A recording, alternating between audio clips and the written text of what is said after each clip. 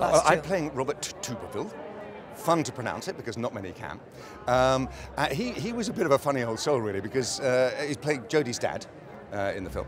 And he fought for the French, because he was French, and then changed and fought for the English when he was on the losing side. He said, I'm going to go to the English. And then the English lost, and then he went back to the French, which wasn't really appreciated by the local landlord, played by Ben Affleck, who he's a bit cross with him and doesn't like him. And I have to sell my daughter in this, which is quite an interesting thing, negotiating a dowry. As you know, the film's in 3 different sections. So we've got Matt's point of view, Adam's point of view, and Jodie's point of view. They're not their characters named, obviously. And so I'm negotiating her dowry in each one very differently, isn't it? I mean, it's quite spectacular. And I thought Ridley, I think he's a genius, I have to say. I'm such a big fan of working with him. I would do it every day of the week if I could.